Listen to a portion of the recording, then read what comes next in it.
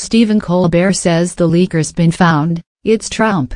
So, President Trump is said to have leaked highly classified intelligence when he met with Russian officials last week.